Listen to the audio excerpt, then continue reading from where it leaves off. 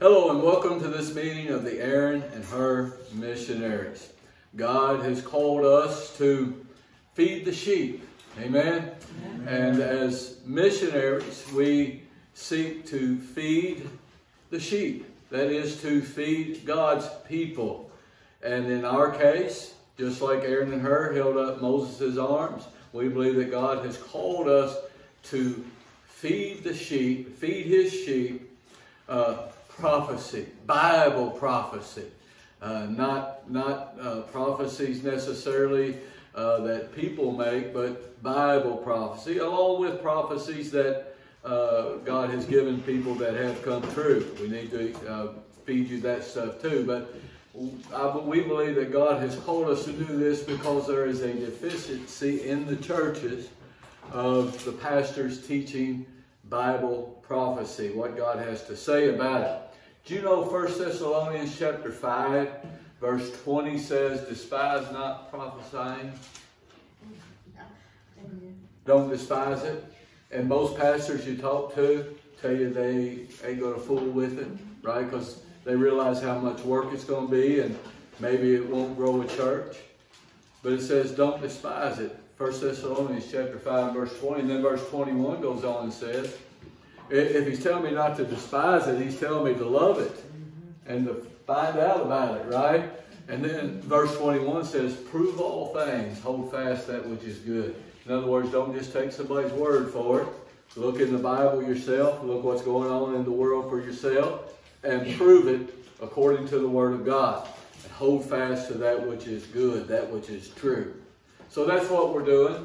As a group of missionaries and students of prophecy, students of the Bible in general, we want to share with you the things we learn that we might fill in some voids in your spiritual life. Now, Jesus taught when we do not study prophecy, we do not study what the Word of God says is coming in the last days of the church age, that we would be deceived. And many of God's children are being deceived today right along with the world. And if you really study the Bible, you'll find out that false Christianity is going to be one of the biggest enemies of the truth in the last days. And we don't want to get swept away with that. And that's why we believe God has called us to shine the light on true Bible prophecy. Because I believe that false Christianity will one day dominate the world.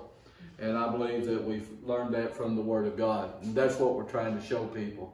2 Thessalonians chapter 2, verse 11 and 12. And for this cause, God shall send them strong delusion that they should believe a lie. Why? Because they're not studying prophecy, not studying the Word of God. So they get tricked, they get fooled. That's why so many Christians coming Tuesday is going to vote for the reprobate party of the Democrats, right? Because they haven't studied the Word of God. And probably because you're not even saved. Or it might be that you got sin in your life that they're saying is okay. Whatever it may be, you're not looking at the Word of God. But it calls what they believe and what they're endorsing and what they are doing an abomination. And it goes against the truth. Amen? Amen. It says in verse 12, so that they might be damned who believed not the truth, but had pleasure in unrighteousness.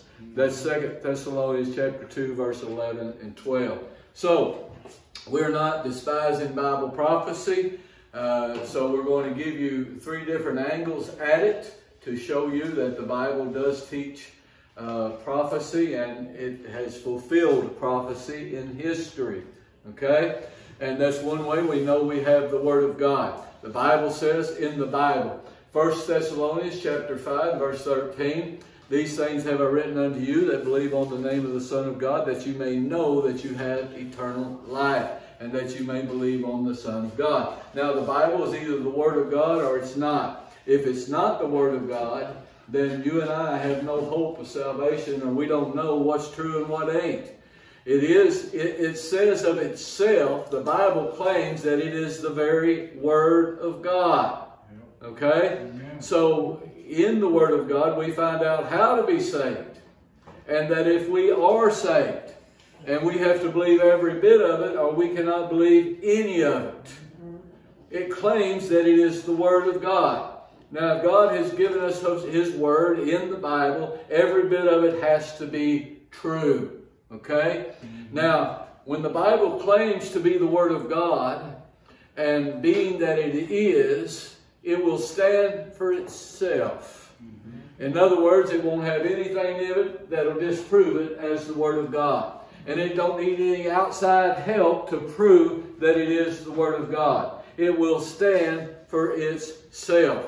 Therefore, God witnesses to the Word of God through His Spirit, God the Holy Spirit. You see, God the Holy Spirit, the third person of the triune Godhead, witnesses that the Word of God is the absolute truth. That's how I, Karen, become to believe that the Bible was the Word of God, because when the preacher preached the gospel of Jesus Christ, that I was a lost man in my sins, on my way to a devil-burning hell, an eternal, literal hell. I felt, man, like the flames of hell were lapping against my feet, and I was convinced by the presence of the Holy Spirit that it was true. Therefore, the Word of God is true. And that if I would repent of my sins and believe on the Lord Jesus Christ and hold on Him to save me, He would. I did, and He did. And when I got up, I was different, because God the Holy Spirit was living in me. That's why I've never doubted that the Bible is the Word of God. And over these 40 years of walking with the Lord and the Lord's Spirit living in me, He has proved to me over and over and over again that this old Bible can be trusted, every jot, every tittle. As a matter of fact, heaven and earth will burn up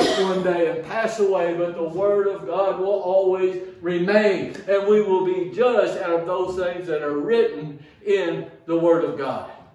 And I've also learned, when you take the Bible and you believe it and you apply it to your life, it works. Yes. It works. Amen. Every time. Every time. And when you ignore it, you wish that you had it.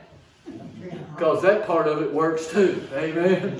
Amen. God is not mocked. Don't be deceived. Whatever a man sows, he shall also reap. When applied, God does what He says He's going to do. It works every time. The evidence of the Bible being the only Word of God consists of miracles, fulfilled prophecies, and the resurrection of Jesus Christ from the dead. No other book does those things, because they would be proven false. They would be proven with error. Finally, if you don't believe me, try it for yourself. Try it for yourself, and you'll see that the Bible is the Word of God. Amen. So let's look at prophecies, like we always do, that proves we have the true Word of God. No other book has one prophecy in it, because it would be found false. God would make sure of it, you see. But the Bible has hundreds of prophecies that's been made that have been fulfilled in history. Okay? First of all, let's look at Micah chapter 1 and verse 9 and chapter 2 and verse 4. Verse 9 says, "For her wound is incurable." Hold on, we're going to learn a couple things right here that I think you've probably been wondering about. Some of you know it, but I'm going to get it into concrete so you'll always know from this point on what the Bible's talking about. Okay? "For her wound is incurable, for it is come unto Judah. He is come unto the gate of my people, even to Jerusalem." Now, what you need to understand, and I don't think a lot of Christians do understand it, because I went for years myself without understanding it, that when the Bible talks about Judah, it's talking about what we know of as Israel. Okay? The nation of Israel. David, King David, presided over a united kingdom. All 12 tribes were a part of Israel, part of the kingdom, and Jerusalem being the capital. David was a wonderful king. He had his problems, like the rest of us do, but he was a great king, and he brought all of Israel together. Now Solomon came up after David, and Solomon was the wisest man that ever lived beside the Lord Jesus Christ. But Solomon had one big problem, is he liked the girls. Okay? He liked the girls, and he married hundreds of women and hundreds of concubines. And he married them foreign women. And he brought their gods, to please them, he brought their gods into Israel. You can find that, I think, in 1 Kings 13, where he started doing that. And what happened was that brought the wrath of God down on Israel. And as a severe act of judgment, God wrenched away 10 northern tribes, okay, from the 2 southern tribes that were Judah and Benjamin, okay. The northern tribes took the name Israel, or they're called Jacob, okay. And the 2 southern tribes took the name Judah. Okay? So there is a difference when the Bible talks about Israel and Judah after this separation. Israel had one wicked king after another. Judah retained Jerusalem as its capital, and its kings followed the lineage of David. Okay? At the time of this fulfillment, Israel's already conquered by the Assyrians in 722 BC. You'll find this in Isaiah chapter 10 and verse 5 and following. The Assyrians are, or God says in Isaiah 10:5, the Assyrians are my rod of anger against a rebellious people that had turned to idols over God. Okay? God hates that. That's an abomination, of course. And we've talked about that a lot, so I won't belabor the point. Then chapter 2 and verse 4, it says, in that day shall one take up a parable against you and lament with a doleful lamentation and say, we are utterly spoiled. He hath changed the portion of my people. How hath he removed it from me? Turning away, he hath divided our fields. Now, this prophecy concerning Judah, I also want to show you the same was prophesied and fulfilled against Israel, so all 12 tribes. Look at it in 2 Kings chapter 17 and verse 6. In the 9th year of Hosea, the king of Assyria, took Samaria. In the 9th year of Hosea, the king of Assyria, he took Samaria and carried Israel away into Assyria and placed them in Hala and in Habor by the river of Gozan and in the cities of the Medes. Now Judah, 2 Kings chapter 18 verse 13. If God says he's going to do it, my friends, he's going to do it. And we ought to take notice here in America. Now in the 14th year of King Hezekiah, did Sennacherib, king of Assyria, come up against all the fenced cities of Judah and took them. You see, Israel first, and then Judah turned on God with some wicked kings and brought in idols, and God took them out as well. Took them into captivity, took them away. It is incredibly dangerous to once know God and turn away from Him. It'd be better off if you never knew Him. And the same is true for a country.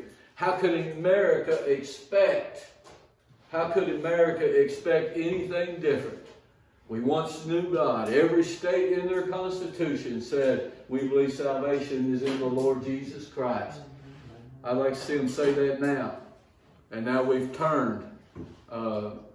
Well, the Democrat Party has turned, and it's affected all of America. But we won't have time to talk about that tonight. So anyway, let's move along from prophecies being fulfilled in history to prophecies being fulfilled currently. We're going to look at Acts chapter 2 and verse 17. A lot of people that's my age will look forward to hearing what I'm getting ready to say. And for you that are not my age, you're going to learn something tonight. Acts chapter 2 and verse 17, and this verse is repeating in the New Testament from the Old Testament, Joel chapter 2 and 28. And it shall come to pass in the last days, saith God, I will pour out my spirit upon all flesh, and your sons and your daughters shall prophesy, and your young men shall see visions, and your old men shall dream dreams. One of the signs that we're in the last days of the church age is that the daughters and the sons will prophesy, And our young men shall have visions, and the old man shall dream dreams. Okay? I want to talk to you about a fellow named Paul Harvey. Paul Harvey was a radio personality back in the 60s. And in 1965, Edward, you're going to enjoy this. In 1965, Paul Harvey's broadcast was entitled, "If I Were the Devil." If I Were the Devil. Now, I didn't know it until I started learning Bible prophecy and putting it all together. Come find out, Paul Harvey was a prophet. You say, how do you know that? Because he prophesied it, and it happened, and we're living in it. Yeah. We're living in his prophecy coming true. If I were the devil. It's really amazing that after 59 years ago, how accurately he prophesied the future spiritual condition of the United States that we are living in today. Down to it, man. Many of his statements were considered ridiculously outlandish at that time in history. No way, they said. Yet we find ourselves living in it today. So listen to this. I'll go as slow as I can. I'm not going to elaborate on anything because of time, but you can study this on your own. Look it up. Paul Harvey's "If I Were the Devil." Here's the transcript. He said, "If I were the devil, if I were the prince of darkness, I'd want to engulf the whole world in darkness. And I'd have a third of its real estate." In other words, I said I wasn't going to elaborate, but just here. He owns most of the world, but there's one place that he didn't own, right? Just a few places he didn't own. He said, "I'd engulf the whole world in darkness. And I'd have a third of its real estate and 4/5 of its population. But I wouldn't be happy until I had seized the ripest apple on the tree, and that is the United States of America. So I'd set about, however necessary, to take over the United States. Here's what I'd do. I'd subvert the churches first. I'd begin with a campaign of whispers. With the wisdom of a serpent, I would whisper to you as I whispered to Eve, just do as you please. To the young, I would whisper that the Bible is a myth. I would convince them that man created God instead of the other way around. I would confide that what's bad is good and what's good is square. And the old, I would teach to pray after me, Our Father, which art in Washington. And then I'd get organized. I'd educate authors in how to make lurid literature exciting so that anything else would appear dull and uninteresting. I'd threaten TV with dirtier movies and vice versa. I'd peddle narcotics to whom I could. I'd sell alcohol to ladies and gentlemen of distinction, and I'd tranquilize the rest with pills. If I were the devil, I'd soon have families that war with themselves, churches at war with themselves, and nations at war with themselves until each in its turn was consumed. And with promises of higher ratings, I'd have memorizing media fanning the flames. If I were the devil, I would encourage schools to refine young intellects, but neglect to discipline emotions. Just let those run wild, until before you know it, you'd have to have drug-sniffing dogs and metal detectors at every schoolhouse door. Within a decade, I'd have prisons overflowing and have judges promoting pornography. Soon I could evict God from the courthouse, then from the schoolhouse. Tell me he's not a prophet. And then from the House of Congress. And in his own churches, I would substitute psychology for religion and deify science. I would lure priests and pastors into misusing boys and girls and church money. If I were the devil, I'd make the symbols of Easter an egg and the symbol of Christmas a bottle. If I were the devil, I'd take from those who have and give it to those who want until I kill the incentive of the ambitious. Socialism. And what do you bet I could get whole states to promote gambling as a way to get rich? The lottery wasn't even heard of. I would caution against extremes in hard work and patriotism in moral conduct. I would convince the young that marriage is old-fashioned, that swinging is more fun, that what you see on the TV is a way to be. And thus I could undress you in public, and I could lure you into bed with diseases for which there is no cure. In other words, if I were the devil, I'd just keep on doing what he's doing. Paul Harvey, good day. Church needs to wake up. Yeah.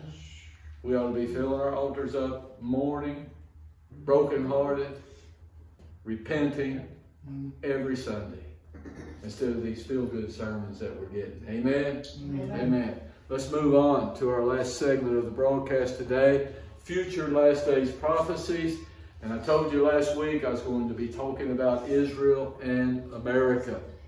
Now, the world watched prophecy being fulfilled on Friday morning, September the 27th. Okay? We saw Bible prophecy being fulfilled before our very eyes. September the 27th on a Friday morning. So here, I'll show you a picture of prophecy being fulfilled. Here we have the Prime Minister of Israel, Benjamin Netanyahu, address the United Nations. Okay? Now notice all these chairs are empty with just a few people here and there. Okay? It wasn't like that when he was standing off stage. But as he walked on the stage, almost all of them got up and left. Okay? He was there to address the General Assembly of the United Nations. It happened as he approached the podium to deliver his address. As he walked forward, 2/3 of the delegates got up from their seats and walked out. It looked like more than 2/3 to me. It was more like 9/10. So he was left almost with an empty auditorium to speak. The specific Bible prophecy that came to mind when I seen this picture was written by the prophet Zechariah 2,500 years ago. Zechariah chapter 12 and verse 3. You tell me, my friends, we're not living in this day. That picture bears witness to it and all the other things I'm getting ready to talk about. All right? And in that day what day? The last days of the church age, okay? And in that day I will make Jerusalem a burdensome stone for all people. Have we not found Jerusalem a burdensome stone? I mean, that's where it's all coming down to. That is the dividing point of the world, okay? Because the devil knows what the Bible says that God has in mind for Jerusalem and for Israel. He says, then he goes on, he says, all that burden themselves with it shall be cut in pieces, though all the people of the earth be gathered together against it. Even when everybody comes against Israel, they're not going to win. Amen. They'll have some victories, but they're not going to win. They will be cut into pieces. All right, now, listen to me. Although the United States delegation to the UN was one of the few that remained in their seats, it has become obvious that America's support for Israel is severely waning. Yes. For example, when Netanyahu spoke in Congress, now you might want to write these dates down because you might want to repeat this to somebody. He spoke to Congress in March of 2015, 58 Democrats that was this year, 2024, on March 15, 58 Democrats boycotted the session. When he returned to speak in July, 128 Democrats refused to attend. 100 House members, and 28 senators. Also, even though President Biden has spoken out strongly in support of Israel, his lack of action has spoken louder than his words. We know he's just a puppet, right? We're talking about a movement in the Democrat Party. He has refused to send military aid that Congress has approved, led by the Republicans. And he keeps demanding a ceasefire instead of encouraging Israel to finish off Hamas and Hezbollah. Israel is determined, and he needs to speak out and say, we're going to get you. You better lay down your arms. We're going to get you. Be with them instead of encouraging them. In the end times, in accordance with Bible prophecy, all the nations of the world will turn against Israel, including the United States of America. In response to what we have seen, American Christians have reacted in disbelief, and you hear very few preachers talk about it. Okay? And they are arguing that our nation would never turn against Israel. But today the streets in the largest cities, just a couple months ago, a few months ago, and on the campuses of our major universities are filled with violent anti-Semitic protesters trying to run every Jew off, every Jewish person off, make it hard for them to be there, unsafe for them to be there, as these Palestinian agitators demanding that our nation abandon Israel in support of two of the world's most vicious terrorist organizations.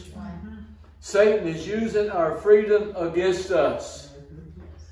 We, my friends, should never allow an enemy of our allies to come here. Amen. Amen. Amen. We should never allow violent protests against us or against our allies. Right. This only crumbles the foundation of our democracy. The Bible makes it very clear that Satan knows Bible prophecy. Look at Revelation 12:12.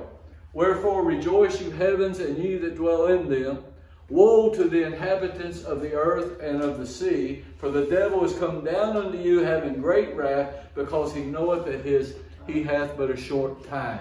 You see, right now, according to the book of Job, Lucifer, Satan, gets to go before the sons of God, before the angels in heaven in the court of God, to accuse the brethren, to accuse us. He's there all the time of showing God what we've done, accusing us of sin. You see, but one day his access to heaven will be cut off. He'll be thrown out of heaven, never to go back again. That's when he's going to know, hey, it's the rapture's coming, right? Or maybe it's after the rapture. The tribulation is here. He's got but a short time. He sees all the signs of the times coming true. He's seeing Israel get regathered, the only nation that's ever been exiled from their country, brought back, just like God said they would. And that was like putting the key in the motor, and it started the slide of all these different prophecies being fulfilled. He already knows that he has but a short time. Satan can read the signs of the times. He realizes that the time he has left before Jesus' return is running out fast. Now listen to me.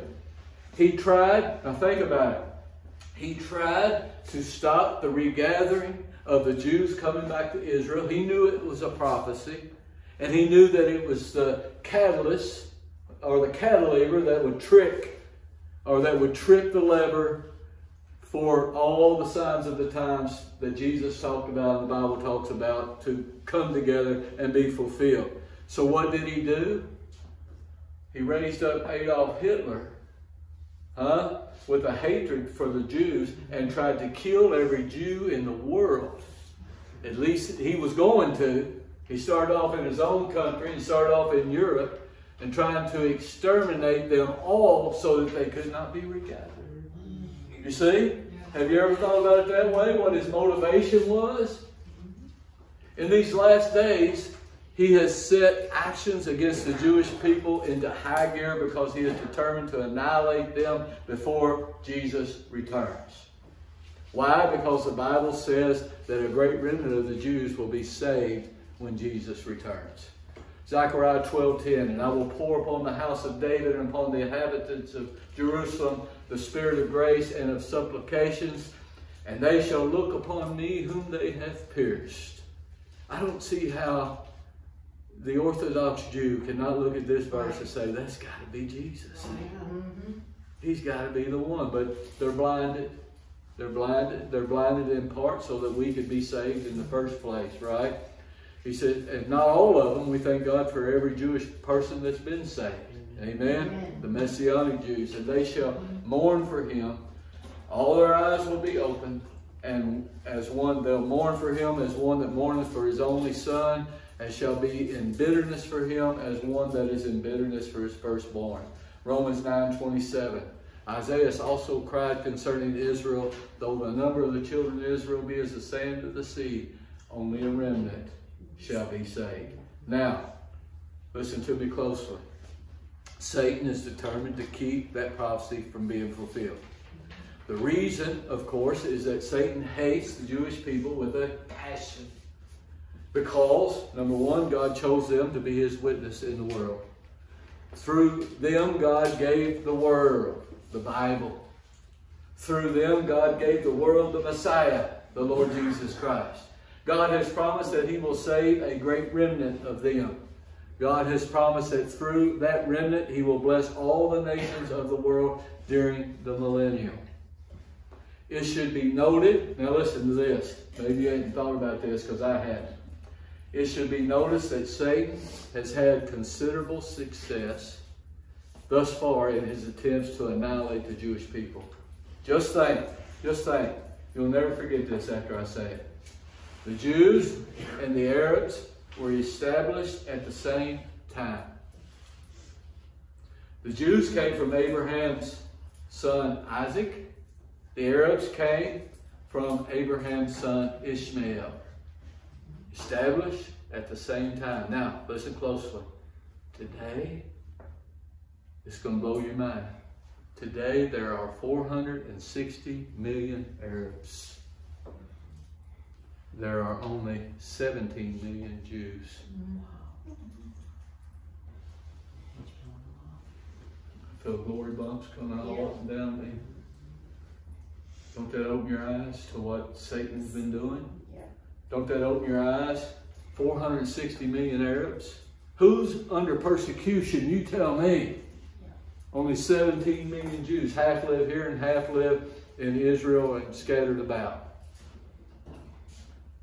Those numbers clearly reflect the degree of persecution the Jews have experienced worldwide during the last 2,000 years. Remember when they was following the Lord Jesus, said, let his blood be on us and upon our children. They had no idea what they were asking for when they rejected the Lamb of God. The current anti-Semitism in America, my friends, has never been seen before. It's never been seen before. Don't take it as common. Don't take it as something that has happened in the past, for it has not. You've got to remember that Satan is the father of lies, according to John 8:44. And lies are what he is using to generate hatred of the Jews worldwide and here in America. Now, I'm going to say these few things and I'm done. But listen close. Listen close. This is fodder for your fire, that you can teach people about what this anti-Semitism is going on and how they have been blinded and they have bought the lie. Okay? As proof, considering the current lies, let's consider the current lies that he's using to incite hatred of the Jews. First lie. The Jews are European colonist occupiers of Palestine. That's a lie. Yeah. That's a lie. The truth is, the land was given to the Jews by God 3,500 years ago. Yeah. And they lived there for 1,500 years until they were forcibly ejected from the land worldwide, scattered worldwide by the Romans in AD 135. That's right. Documented history. Following their final revolt, during the 2,000 years that followed, their land lay vacant and desolate. Even Mark Twain wrote about, there's nothing there, right? The few Arabs who lived there considered themselves to be Syrians, okay? Because most of the land was owned by absentee Syrian landlords, not Palestinians, Syrians. And they didn't even own the land. The ones that owned it didn't even live there, okay? And that was all from the, was it Ottoman Kingdom that owned it? You see, they were letting Jews buy it at that time. Now, during this long time span, the land was never an independent state with Jerusalem as its capital. It's all lies. What you're hearing on the news from Kamala Harris and the rest of them, it's all lies. All the college professors, it's all lies. He said, in short, there was never a Palestinian state with a Palestinian government. Nor was there a Palestinian language or culture. When the Jews returned after World War II, the United Nations recognized their claim to the land and authorized the establishment of their state. Here's the second lie. The Jews practiced apartheid against the Palestinians. That means racism. Here's some stuff that I didn't know. This is absolutely a lie, yet it has turned many people against Israel. Okay? The truth is that there is no apartheid in Israel, and there has never been. For an example, 2 million Palestinians are citizens of Israel and have all the rights of Jewish citizens.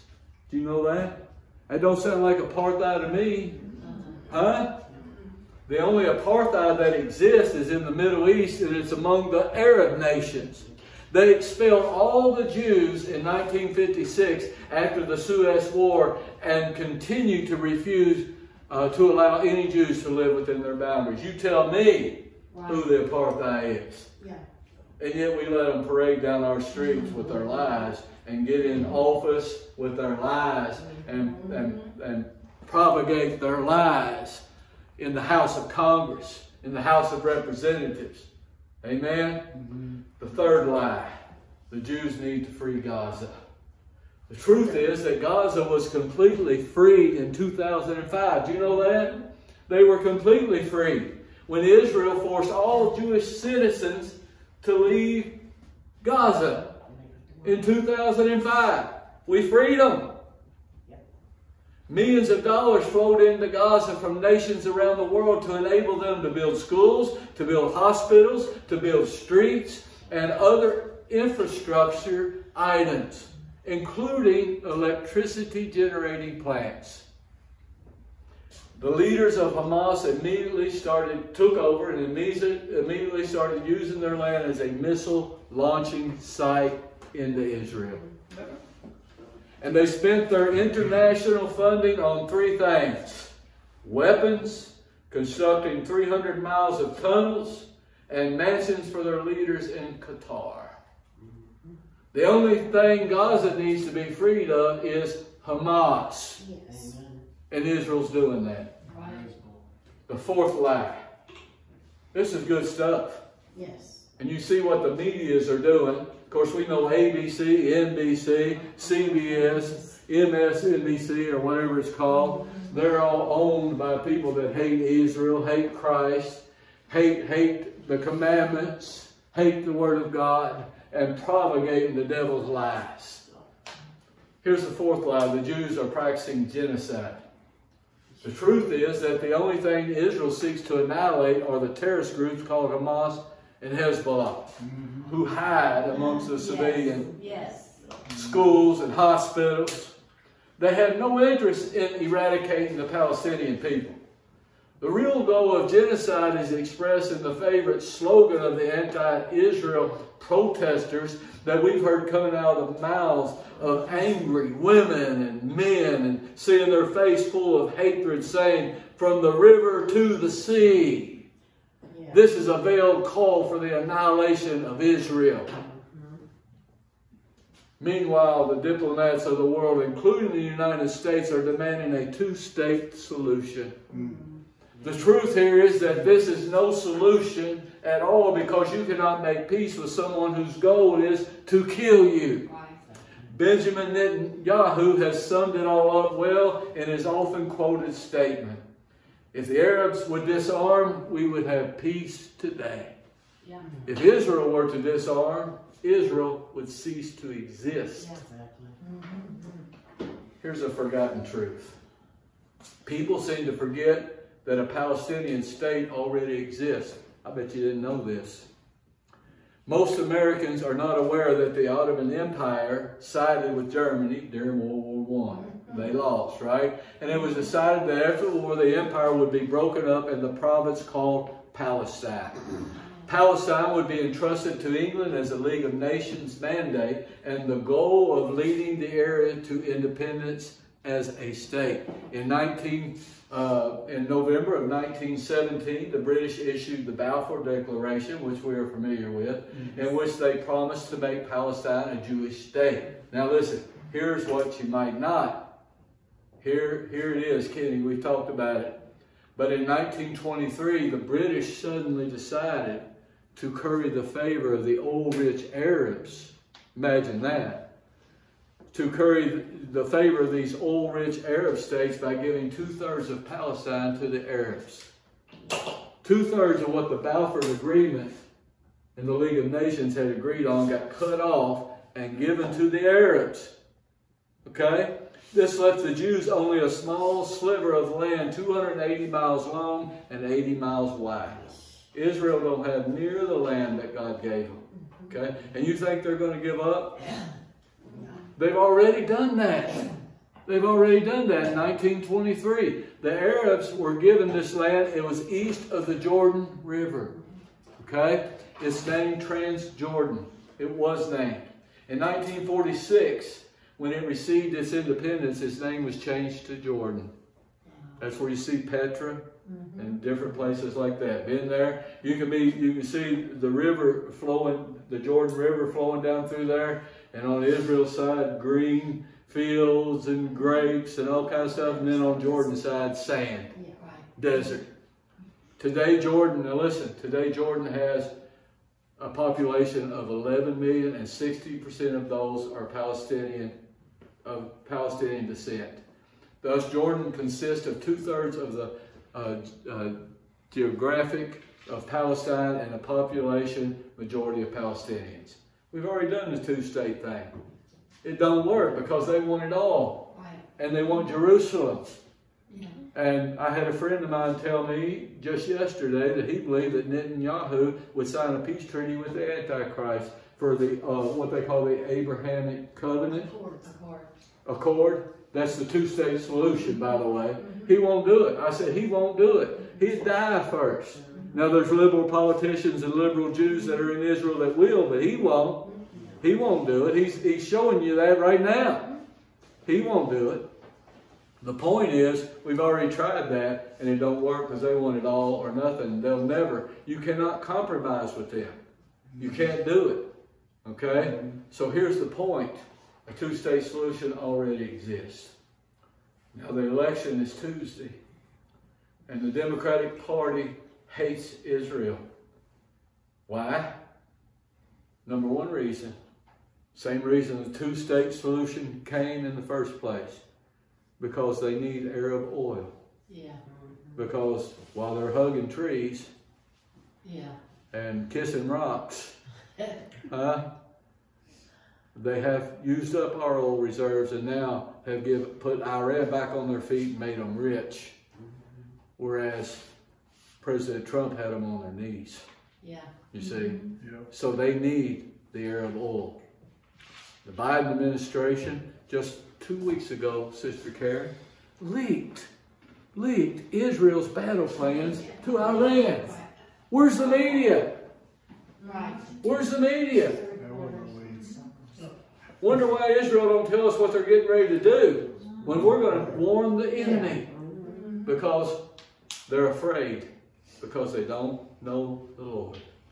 If they knew the Lord and His Word, they'd not be afraid of Israel's enemies. Kamala Harris hates Israel. A vote for her is a vote against Israel and a vote against God, a vote against the United States of America being blessed by God. Yes. America is one Democrat president away from ending our support for Israel, especially if they win the House and the Senate. Genesis 12:3 is still true. For God's word is always true, always will be true. Amen. And I will bless them that bless thee, speaking of Israel, and curse them that curses thee, and in thee shall all families of the earth be blessed. We have been blessed by our Savior, the Lord Jesus Christ. Amen. Amen. Amen. That's why Satan hates them, and we need to be on his side. And my friends, I know President Trump is not perfect, but neither are you. No. He's not a politician. No. He's not a politician. He says what comes on his mind, and I wish he wouldn't too sometimes. but a lot of people like that, you know. That's the redneck Republicans, right? Yeah. But anyway, he will hold to the Bible way closer. His last term, he stayed right with it, man. He stayed right with it, and he knows how to make an economy work. He proved it. Yeah. He proved it. It's come down to morality. It's come down to morality. Donald Trump made Jerusalem the capital of Israel again. Yeah. And his son-in-law is teaching him all about Israel. Yeah. And if it is true, which was said by a man that could quite possibly be a prophet, that when he got shot in the ear and went to his knees, he got born again. Right. We have seen changes. Yes. We see the old man coming back, but that happens to us all. But it's clear for the Christian, Donald Trump is the only candidate. You say, you never heard a preacher talk like this. That's because the rest of them are afraid of losing their tax exempt. We ain't. I'm more afraid of God. Amen. And I want to tell the truth. Because one day I'm going to give an account to what I said to you guys. That's right. And if Kamala Harris wins and you voted for her, you're going to see one day what a mistake you made. Yeah. No matter who you're affiliated with that's putting pressure on you to vote for them, she is against saving babies. She's for killing babies. She's for homosexual rights and saying that there's nothing wrong with it. And over, she's against the family, the biblical family. She's against Israel. My friends, we've got to stand. Tuesday, I pray you'll make your stand. I pray you will in Jesus' name. God bless you all. Amen. All righty,